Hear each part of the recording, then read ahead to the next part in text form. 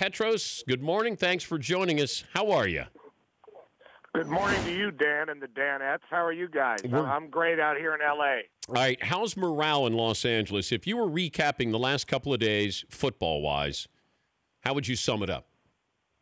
Morale is kind of like a family at a table at a restaurant that just got into a yelling match in front of a whole bunch of strangers. It's a little bit awkward. I don't really know how to gauge what happened in the last couple days, because for 20 years we sat around 20 plus and went through every environmental report, every stupid thing that you hear when we talk about relocation, all those words that sportscasters use that they learn in business class and in graduate school. And there was nothing. We were just spinning our wheels. And then all of a sudden, within the span of like 13 months, we have 2 NFL teams. And the real crazy part of it is the most popular team in L.A. is the Raiders. They're not the one that's coming here. So it is a little awkward, but at the same time, for us media types, it's very interesting because we have breaking news to cover and to freak out about and talk about logos and all that. But is San Diego, are the Chargers sort of forcing their way in? Like, we're here, so deal with us. Does L.A. care that the Chargers are in town?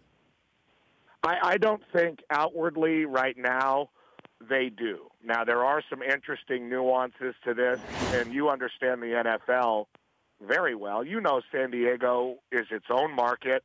It's its own place. It has its own unique identity. It doesn't want to be associated with L.A. Its only real association with Los Angeles is that it's also in Southern California.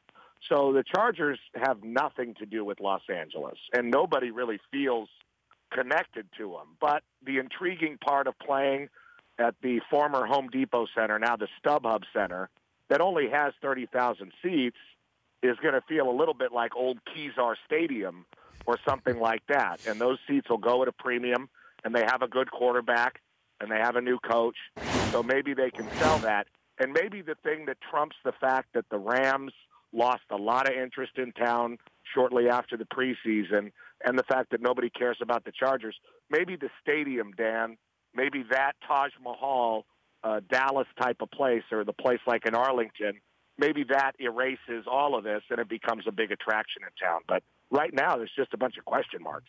Speaking of which, what did you think of the new logo for the Chargers? People really attacked it. Yes, they did, and so did I. The best. I don't know if they gave it that much thought, Petros. It feels like they went, we got to have a logo here. How about we just do a bayonet at the end of the Dodgers logo? Yeah, that'll be like a lightning bolt. Yeah, that'll do it. Here we go. Yeah, what I thought it looked like is what somebody tweeted me I thought was the most appropriate. It looked like my whole high school career, copying somebody's homework, but trying not to make it look exactly like their homework. Just, throwing a little nuance on it here or there, getting a couple wrong just to throw the teacher off. But then all of a sudden, the Spanos family backpedaled on the radio yesterday saying, no, that's not our permanent label. That was just like a holding label. And I don't know a lot of people are smarter than me, but I don't know what a holding label is. To me, you put out your logo, that's your logo. But I think they got so much backlash that they're backpedaling. But at the same time, the Clippers could have done the same on Chuck the Condor, but they stuck with their guns. I also wanted to ask you about this because you played college football at USC. When you have a head coach who is younger than you, how do you think this plays? How long does this play, or is this an issue with the Rams that Sean McVay is 30 years of age? I don't know him like I know some coaches here and there, but when a guy's 30 years old, it makes you think, well, who hired him? And the guy that hired him is a young guy that's coming into a lot of question, Kevin Demoff, the guy that hired Jeff Fisher, the guy that fired Jeff Fisher, the guy that allowed Jeff Fisher to hire a novice offensive coordinator to help out a rookie quarterback, learn to take snaps under center. So there's a lot of missteps here. And it looks like a young guy hiring somebody that he can control as opposed to hiring a coach that's just going to come in and take the lion's share of the responsibility of building the team and doing that sort of stuff. To be honest, it kind of reminds me, you mentioned college football, of the situation when Lane Kiffin was hired by Mike Garrett at USC after the Pete Carroll departure to Seattle, which was, hey, we're hiring this young guy who's inexperienced and this and that, but he's going to bring his dad and he's going to bring Ed Ogeron. And that's kind of what's happening here with McVay. They're saying, well, we're bringing this young guy in, but he's bringing the gray-head Wade Phillips, and he's going to provide the stability. Well, they already had a defensive Super Bowl winning coach in Greg Williams. Yeah. So, there's still just a lot to be desired about the management of the Rams since they came to Los Angeles. How would you grade Jared Goff's first year? I'd give him a D, I guess. It's not his fault, to be completely frank. He had not a high-grade offensive coordinator, or at least that was considered to be that in Boris. Wanke was not coming out of a lot of NFL experience as a coach. And then all of a sudden, here's a guy from one of those Sonny Dykes types of offenses where you're taking shotgun snaps and, doing a lot of play action with zone read stuff. And all of a sudden you want him to look down the field and read progression and play in a pro-style offense. To me, I didn't think he wasn't a prospect. I mean, the guy has a talented arm. We saw him a bunch on the West Coast, but why give up all those picks and take him at number one? You put yourself behind the eight ball because he looks like a baby giraffe under center. I mean, he doesn't have the muscles in his ass. He doesn't have the muscles in his legs to drop back and look like a man yet. And when that's the number one pick in the draft, that's a bad look. So they needed to hire a savvy, barnacle-filled offensive coordinator last year to work with him. And they didn't. And we'll see what they do with this young guy. But he's got a 30-year-old that's in charge that looks like Sean from The Bachelor.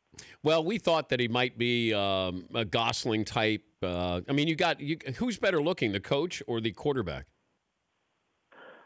I'm going to say the coach has a little bit of A.J. Hawk in him. It looks like somebody hit him right between the eyes with a big pugilist stick. So he's got that bruise. Goff's from Marin.